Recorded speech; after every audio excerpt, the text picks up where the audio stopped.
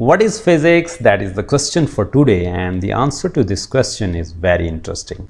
And that is, physics is one of the most scientific disciplines of fundamental sciences, and its main goal is to understand the existence, working and behavior of our universe. Along with it provides the basic laws and theories to study and understand the universe in an organized way.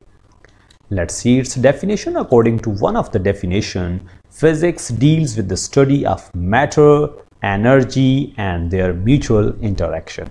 That means matter and energy are the main characters in physics. And the now question is, what is matter and what is energy? Let's see the definition of matter. All those things which have mass and occupy physical space are called matter.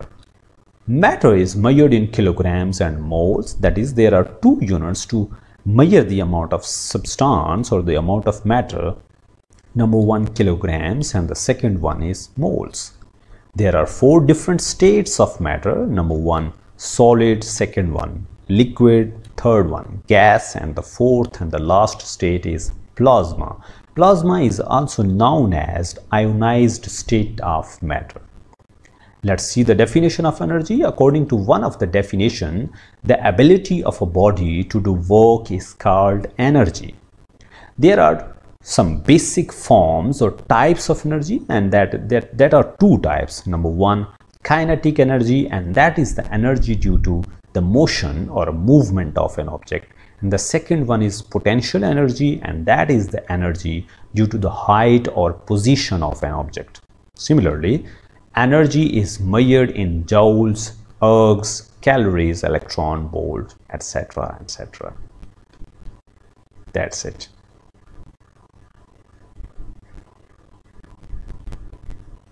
Thank you very much for watching. Goodbye.